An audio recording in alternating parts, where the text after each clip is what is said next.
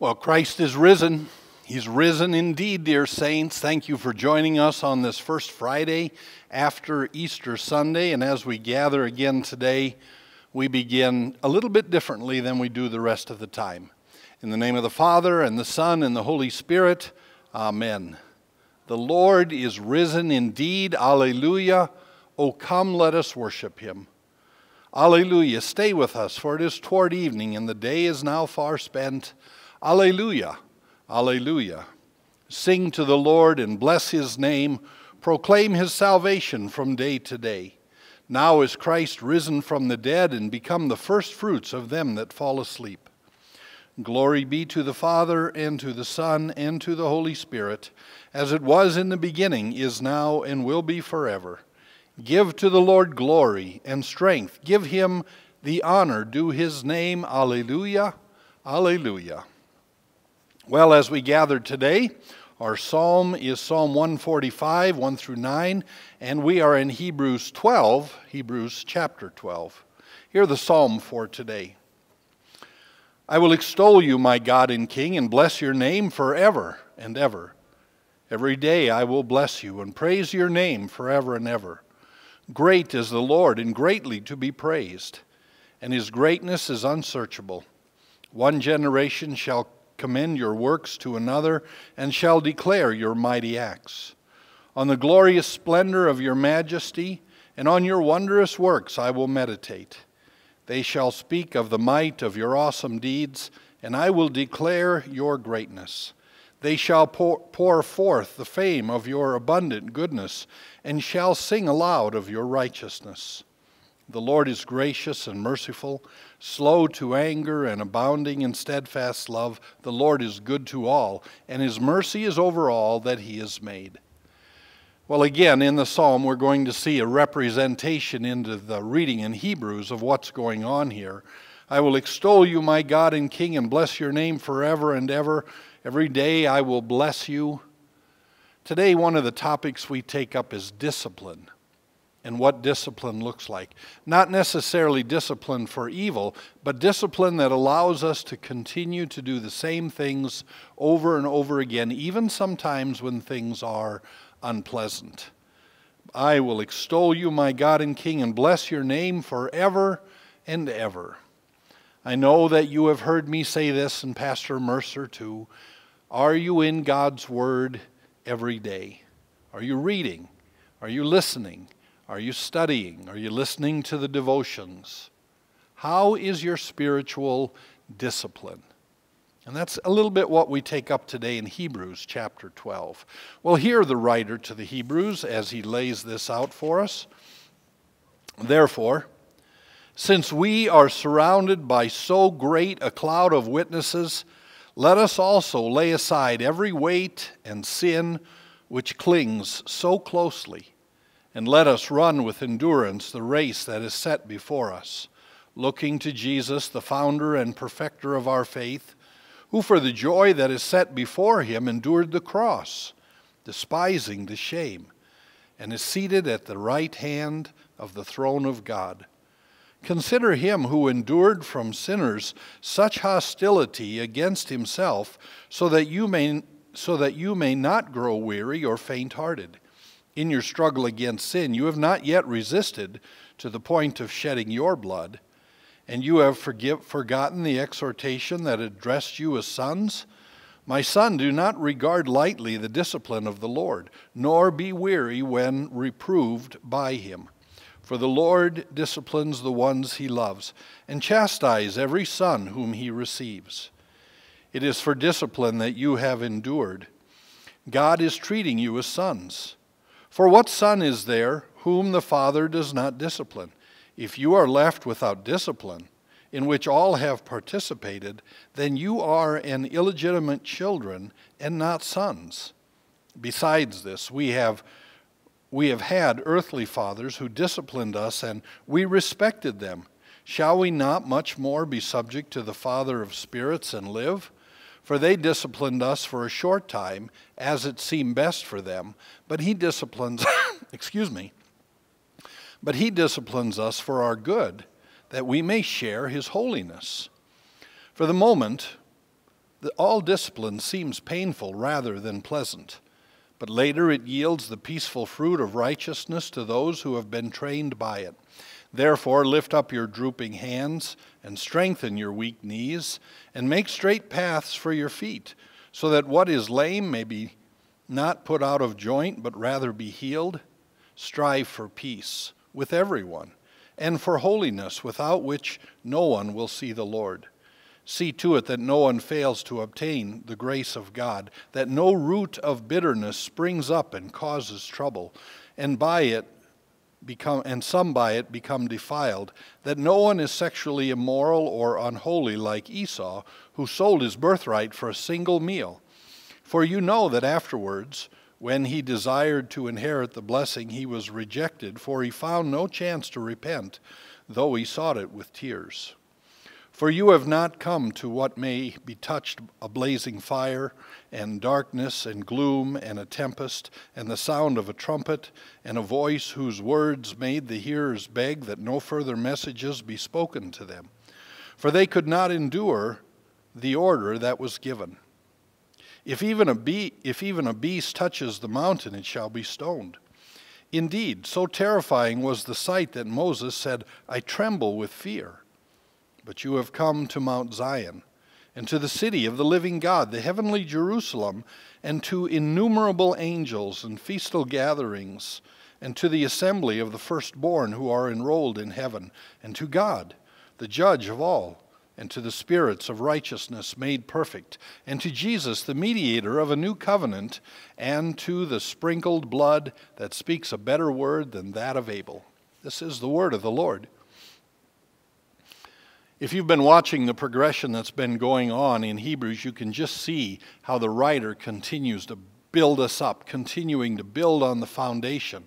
Yesterday we talked about that great faith chapter, chapter 11. By faith, over and over again, we see the accounts of the patriarchs and some very difficult times, and yet by faith they believed. Well, that leads us right into what happens when Christianity is hard. What happens when life is hard and we don't understand things? What happens when we want to quit? Well, listen to this first paragraph that Paul writes. Therefore, because of chapter 11, since we're surrounded by such a great cloud of witnesses, let us lay aside every weight and sin that clings so closely, and let us run with endurance the race that is set before us, looking to Jesus, the founder and the perfecter of our faith, who, for the joy that was set before him, endured the cross, despising the shame, and is seated at the right hand of the throne of God. Surrounded by such a great cloud of witnesses, we can look back through the scriptural account and see all of those faithful, Abraham and Sarah, and Abraham being asked to slaughter his son, and yet he was willing, and God spared him. We can look back and see, Moses as he says to God at the beginning of Exodus, I'm a man of thick tongue and I can't speak for you, and yet he goes before Pharaoh and leads Israel out and trusts that God will continue to show these mighty miracles that he showed to Pharaoh and then he showed to Israel as well. We can go right down the list of the Old Testament and we can see all of those faithful who have been pointing us to Christ. Faithful witnesses. We look at the New Testament and we see all of the disciples giving their life for Jesus, being martyred for Jesus, except for John. John died an old man. We see all of these witnesses, and we have to remember what that name witness means, that word witness. We look at it here as one who confesses Christ. The word actually means martyr, if we translate it correctly. We are surrounded by such a great cloud of martyrs. And remember, the context is not only those who were killed for their faith, but those who witnessed, those who lived their life with a discipline that allowed them to push back the sin that grabs and stays so closely and continue to be where God is. Continue to live by faith, trusting in the promises of Jesus, repenting of our sin through that faith, and living in the joy of being forgiven. Discipline, even when things are tough. I love that how Paul lays this out. Looking to Jesus, that's how we do discipline. Looking to Jesus, the founder and the perfecter of our faith, who for the joy that was set before him endured the cross. Now we're just coming off of Holy Week. We've heard the accounts of how Jesus was crucified. How could there be joy in the cross? How could there be joy for Jesus as he looks at it and knows that his flesh will be flayed off his body? He'll be beaten and mocked and nailed and scorned and eventually give up his life. How could that be joy? Well, dear saints, the joy is you. The joy is that Jesus endured all of this so people might live in faith and know their Father and be taken one day to be with him in heaven. And for the current, for the immediate, that we might, by the faith he's given to us that clings to the promise of Christ, be encouraged all the more today. Looking at the prophets, looking at the martyrs, looking at the people in your own life who continued to model this faith. When I was growing up, I didn't necessarily think that the faith was being modeled, but it was. We were done with chores early on Sunday morning and in the house early to clean up and get to church by 8 o'clock every Sunday. I can't ever remember a time when we didn't go unless the weather would prohibit us. For those who have gone before us, those faithful witnesses that continued to show this discipline of Christ, of being where God is to receive his gifts. One of the great images that sticks in my head when I think of that cloud of witnesses is every time we sat down at a meal growing up, every time we were at the table, before we ate, before we did anything, we prayed. And I would be done with the prayer and ready to eat, and I would look over at Dad, and Dad would still have his hands folded and his head bowed and quietly continue to pray. What a great witness to see that in the midst of all of the busyness, it's still most important to give thanks to God for the gifts he's given to us, and he was most likely praying for us as a family as well. What a great cloud of witnesses we are surrounded by. And not only there, but the very saints that gather with us in worship. More witnesses, more people enduring and encouraging each other. Who for the joy that was set before him, the joy that Jesus endured the cross for, was the fact that you and I would now have faith as a gift from him and live in that, and then one day come to be with him, despising the shame of the cross, despising all of the things that the cross meant. He did not despise you. He took your sin, took your death, paid the price, and gave you his holiness. The writer goes on and says, "Consider him who endured from sinners such hostility against himself, so that you might not grow weary or faint-hearted." There's a struggle in being a Christian. There's a struggle in this world as we go forward. The struggle is the world would have us pull away from the truth of Christ. The world would have us push aside all these promises and live the way you want to live.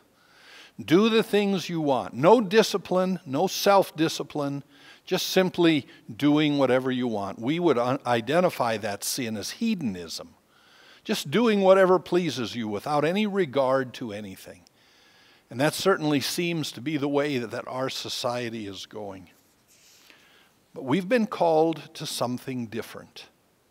We've been called to the Christian faith, which very clearly lays out sin and where that sin will leave us. And sometimes when our hand is slapped, sometimes when we are disciplined, sometimes when our conscience weighs down on us because of our sin, we want to run, we want to get away, we want to be mad at blame God. But listen to what he says. It is for discipline that you have to endure. God is treating you as sons. For what son is there whom the Father does not discipline? If you are left without discipline, in which all have participated, then you are illegitimate children and not sons. If God does not discipline us, he does not love us. And that's very clear. He doesn't discipline us to take things away because he enjoys that. He disciplines us because he knows the things that we're doing that we get in trouble with will kill us and will separate us from Christ. Discipline is always for our good. We don't always see that. And we most of the time don't like that. We don't like to be disciplined because we're selfish and self-centered and want to do our own things. But just look at the great cloud of witnesses around us. Look at what Jesus did in the last 3 days of his life when he easily could have brought legions of angels to come down and clean the clocks of all of those soldiers who came. He could have wiped them off the face of the earth, and he didn't. Discipline. So he could go to the cross through all of that suffering so that you, dear child of God, would be forgiven and would never see that damnation and that separation from Christ. For the moment, all discipline seems painful rather than pleasant. But later it yields the peaceful fruit of righteousness for those who have been trained by it. You see, discipline is training. Training in righteousness, training in faith that we heard in chapter 11. By faith, by discipline, by training, we trust in God and his promises. And he does not leave the reward for that until someday long in the future. There are glimpses where we see how that discipline pays off, where we continue to trust in God and his promises. We continue to pray, and sometimes he answers just as quick as we've prayed. There's one last quote in here that we need to talk about just for a second. See that no one fails to obtain the grace of God, and that no root of bitterness springs up and causes trouble. A root of bitterness. I was visiting with a couple just this week, and as we were talking about things that can become very challenging to a marriage, I was talking about the seeds of bitterness. People start to complain about their spouse or about others or about things, and before long those seeds grow, and if they are not weeded out, it overtakes the garden. The seeds of discipline, the seeds of bitterness need to be weeded out, and we do that through, first of all, not being where people are complaining, but also by confessing that sin and asking for forgiveness. And God gives that to us. What a wonderful chapter as we see very clearly as we go forward that we are surrounded by such a great cloud of witnesses in the Scriptures and in our world that we may continue to run the race of faith with endurance, and at the end we'll win the prize of eternal life and life with Christ. This is the word of the Lord. Thanks be to God. Well, we worked through the Lord's Supper, so now we begin back with baptism, the first part. What is baptism? Baptism is not just plain water, but it is water included in God's command and combined with God's word, which is that word of God. Christ our Lord says in the last chapter of Matthew, "Therefore go and make disciples of all nations, baptizing them in the name of the Father and the Son and the Holy Spirit, and teaching them to be disciplined in this Christian faith." We pray. Father, we thank you that you treat us as sons, that you discipline those whom you love, not in order to cause us grief, but to pull us away from those very things that will kill us, to give us your peace. Continue to strengthen us, Father, that we might resist the evil. Hear us now as we pray. Our Father, who art in heaven, hallowed be thy name. Thy kingdom come, thy will be done, on earth as it is in heaven. Give us this day our daily bread, and forgive us our trespasses, as we forgive those who trespass against us. And lead us not into temptation, but deliver us from evil. For thine is the kingdom and the power and the glory forever and ever. Amen. I thank you, my heavenly Father, through Jesus Christ, your dear Son, that you have kept me this night from all harm and danger. And I pray that you would keep me this day also from sin and every evil, that all my doings in life may please you. For into your hands I commend myself, my body and soul, and all things. Let your holy angel be with me, that the evil foe may have no power over me. Amen. Let us bless the Lord. Thanks be to God. Christ is risen. He's risen indeed. Alleluia. Join me tomorrow, dear saints, and we'll continue in the book of Hebrews. Go in his peace.